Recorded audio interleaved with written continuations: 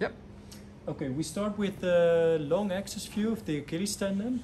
We start at the insertion region on the calcaneal bone. And this is how I hold my probe, like this, so I always have contact with the patient's skin. When we look at the, I'm trying to find my cursor, yeah. When we look at the most distal ends, the fibers, the collagen bundles, what you want to look at is the anisotropy artifact. So sometimes this is a little bit hypoechoic, this part of the tendon, and then you can just do a trick with your probe. So if you can film this, if you want, here it's actually not a big point, anisotropy, but if you want to leave that out, then you should make this kind of maneuver. All right? Okay. We will go to more to the proximal region. So we see here the insertion region, and we go to retrocalcaneal with a little bit of the anechoic appearance of the bursa, the retrocalcaneal bursa. We have the Kager's fat pad over here, and we move to the mid portion region of the Achilles tendon.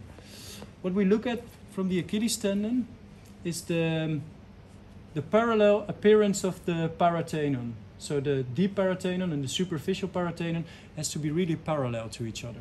So that's important.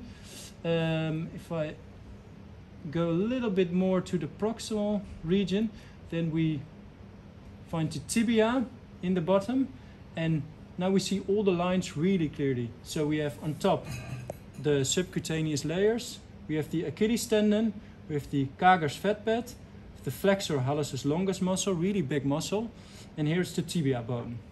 Okay, so we go up, and see if we can follow the Achilles tendon more to the side of the soleus.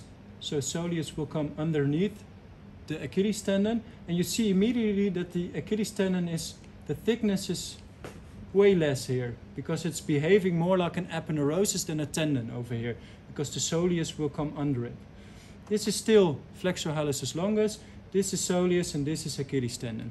I will move the probe up, so I will move the transducer up. Here you see the nice aponeurosis inside the flexor hallucis longus muscle. So if I move his big toe, then you can see it's a nice clearly delined muscle. I go up, this is all soleus. The flexor hallucis is going to the bottom because the soleus will get thicker. We move up, get a little bit more to the medial part, and then we have the triangular appearance of the gastroc muscle, medial gastroc muscle. Try to always stay perpendicular to the skin. So if I go more to the medial side, this is not my position, no, this is my position. I always want to be perpendicular to the skin. Okay, we stop here, we go to the transverse view, so the short axis view, and then we also look for the plantaris tendon. I think it's a more easier way to find the plantaris tendon from a short axis first and then to the long axis.